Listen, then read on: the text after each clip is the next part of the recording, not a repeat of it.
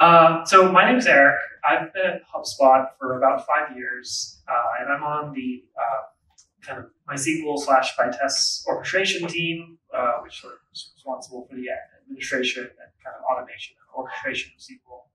And I'm from Boston. I'm employed here this morning. So I'm going to be talking about what HA is and why it's important, and probably this is not a mystery to anybody here in the room. And then we'll talk about kind of building HA automation, kind of conceptually, like using the framework of Vitess, and also consider some interesting failover scenarios. So there will be some kind of questions for you. Kind of in the previous iteration, I kind of had some like a Slido thingy, so you'll just have to kind of think about your answers or shout them out if you're feeling frisky. So it's 12:30 a.m. and Jeff Bezos unplugs the server rack and Vitess spot. Luckily, you sleep through the nights because of HA. The database does not go down and you don't get paged. And so for HubSpot, and I'm sure many of you guys, our stuff exists in the cloud. Things are constantly failing. We can't expect 100% uptime. And even though Amazon might promise 99.99% uptime, like even that is suspiciously like low, or I don't know, sometimes things just seem to fail more often than that. And the AWS reps like refuse to tell us why. So you need to be resilient to failure. So kind of a quick overview of Vitess. If you're not familiar, but probably people are. We have an app that talks to a VTK that sends queries to the primaries. And for us, kind of importantly, both read and write queries are going to primaries, and we don't do really replica reads at the moment anyway. So when something fails, the new primary is promoted. The VTK will route queries to that new primary. The other replica is hooked up to that primary. And then we do a restore of the old primary. And so I should mention also that at HubSpot, we use kind of primary and 2 replicas for all of our databases, and sometimes we have 3 replicas. But kind of this is the kind of resiliency that we have. And then finally, this kind of third replica will finish restoring from an older backup and hooks up to the new primary. And kind of we're back to our original states of a replica, a primary and 2 replicas. So kind of what are the constraints here when it comes to HA? So we want the automation that handles this to be kind of nearly seamless, and we want disruptions to last fewer than 30 seconds. And we don't really want a human required, although we shall see some kind of scenarios that violate this a little bit. So I'm going to walk us through kind of building this like HA automation. And so what kind of do we need to do in order to be able to kind of have a tool that does this? So let's call our tool Orchestrator. And so we have 3 SQL instances, a primary and 2 replicas. Orchestrator is connecting to each instance, and it's querying these instances like about once every 10 seconds. And so Orchestrator, it needs to kind of have a name for each instance. And in this case, it's just the host name. And then kind of a Boolean field of is it healthy, which is a yes or a no. And to determine if something is healthy or not, Orchestrator kind of simply issues a select one query, which is extremely basic, like basically is the MySQL database up or is it not? And so kind of this is our kind of graph in the Orchestrator's memory where we have 3 instances and just a name and is it healthy or not. And then finally, a connected to where the primary is not connected to anything, but then each replica will have what it's connected to.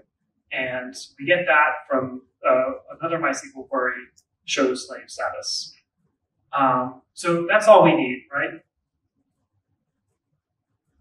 Well, what happens? So we're running along fine, and all of a sudden, the primary is no longer healthy. What do we do here? So 4 options here. Like, what will orchestrator do in this situation? Kind of, this is all we know. This is kind of this naive implementation. And so in this situation, we'll fail over to either replica. Both replicas are healthy. We don't know anything more about that, so let's just pick one and fail over to it. So a problem with this is that it's kind of vulnerable to flips, where networks aren't always reliable. We're acting on only a few seconds of data, and we only have one source of information, that's ourselves. We can't really do anything about 1 and 2. So we'll sort of see if we can address 3 by adding another source of information. And this is a new sort of field in the orchestrator memory of connection error, which is also a boolean of yes or no. And that comes conveniently from this show status command. So the connection error on both replicas is normally kind of a no, but in the situation where the primary dies and becomes unhealthy,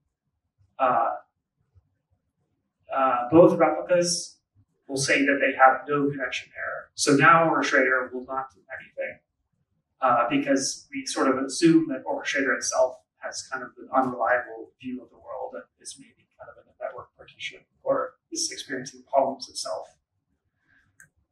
And something I didn't mention at the beginning, but kind of all the kind of situations I'm describing here have happened to us in HubSpot and sort of our problems that we've kind of dealt with and learned from. And so this is kind of a nice problem not to have. So on to back to building orchestrator. So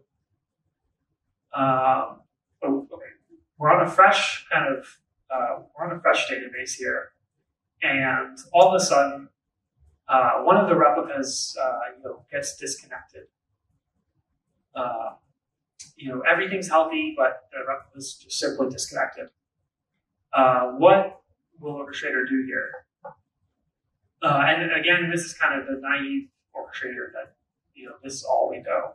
And kind of the options here are we connect 3.3 back to the primary, connect things to 3.3 or do nothing. And in this situation, orchestrator is not going to do anything. And 3.3 is a valid, healthy MySQL primary.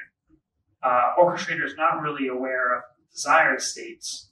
So it doesn't really know that 3.3 is supposed to be connected to 1.1. And that is where the Vitess topology comes in. Because it would be nice if we had something that knew that 3.3 should be connected to 1.1 and would fix that for us. So the Vitess topology is a distributed key value store in Zookeeper, at least for HubSpot. And has metadata about database state and is used by PTAs, as everyone here knows, I'm sure. So I might skip through this a little bit because I think this is probably everyone who knows this, but sort of a very general overview of the Vitess topology. And the Vitess topology allows us to kind of evolve. And now orchestrator can connect to the Vitess topology itself, where it can get a database name, query in the instance of MySQL, and then kind of map that back to a database in the topology. And there's also a field in the topology of is primary. That's a yes or a no. And kind of this allows the orchestrator, which we'll now call the Vitess orchestrator or VT work, to know that something is a primary and that replicas should be connected to it. So now if we go back to the scenario where 3.3 becomes disconnected, Vitess orchestrator knows that it should be connected and will reconnect it. So VT org has some additional responsibilities in addition to handling failovers. And the sort of these include keeping replicas connected to the connect primary, keeping primaries read write and replicas read only, and more.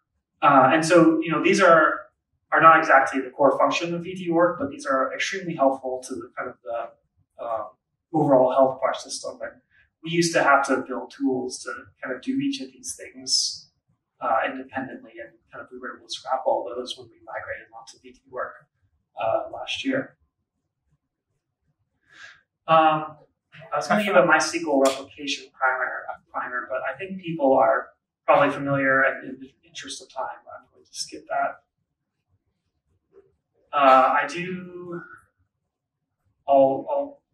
This last slide, sort of the two takeaways from that primer, is that with MySQL replication, at least one replica will have saved all transactions which the primer is committed.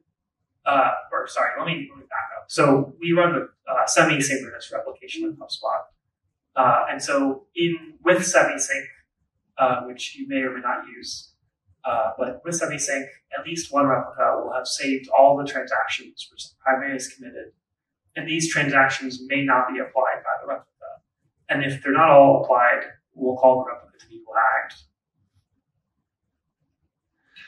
lagged. So going back to building the Vitess orchestrator, we're going to add a new field, and it's going to be the replication lag, and that's the kind of difference between the transactions that are applied by the replica and the logged transactions. And so we're on to a new example here where we're in a fresh database, and both replicas are extremely lagged. In the millions of transactions, which we'll say is like 2 or 3 hours. So the primary dies, and now we're asking ourselves, what should orchestrator do? Because this, I think, is somewhat open to debates, and is more of a kind of a should question. So, and this is what we do at HubSpot, and kind of I think is also the default configuration for Vitess. And this also assumes that we're going to have a human that's going to get paged, and kind of respond within 10 minutes if sort of things don't fix themselves. So the primary dies, you have 2 lagged replicas. What do we do here? We can fail over now, or we can wait for a replica to reach 0 lag and then fail over it. What we're going to do is nothing. We're going to wait for the replica to reach 0 lag and then fail over to it, which kind of, if the lag is long, it's essentially nothing. But specifically, we'll wait up to 30 seconds and then give up. So this is baked into the Vitess emergency reparent shard, which is extremely nice, and kind of allows us not to have any special handling for it. But essentially, if we fail over while there are these lag transactions, it's going to cause kind of data loss. And at least at HubSpot, kind of we don't want that to happen. And kind of a machine is not allowed to make that decision. We're going to want a human to kind of make this informed decision based on reliability or durability. And usually we prefer reliability, so usually the human will click the button to trigger the ERS and take the data loss. But we just want the human to make that decision.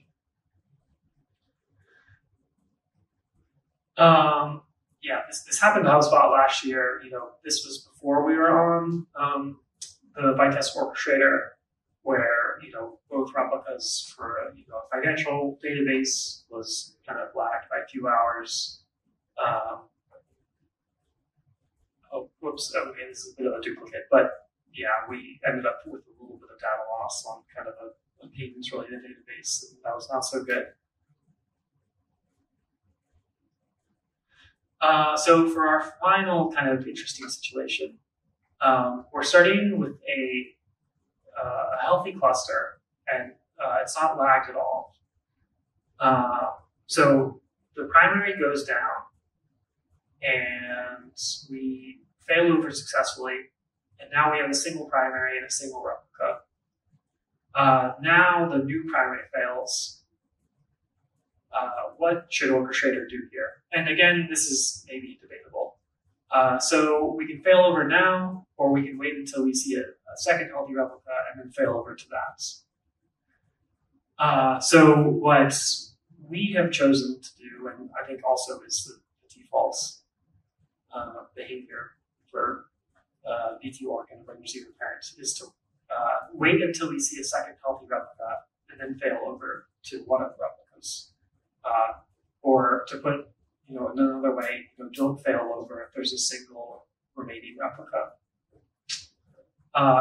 And so kind of again, we don't want a machine to make this decision for us. Kind of if there are two primary outages in a row, that is very suspicious. It means that there might be more that are likely. But again, a human is going to get paged and respond, and kind of they're allowed to make a decision if they want to fail over to that final replica or not. So this also caused a quite significant outage in HubSpot last year, where there was sort of a novel MySQL bug that crashed MySQL permanently, and it was caused by a particular query. So the primary crashed, we would fail over to the new replica, and then someone would run the query again, and then the new primary would crash. And this was also before we moved on to this VT-org. So, we decided we wanted to fail over to the final primary, or rather, we didn't decide, but the decision was made for us. The final primary crashed. We had a mega outage. It was out for a very long time. We had to restore from backup, and that caused data loss in a very long time.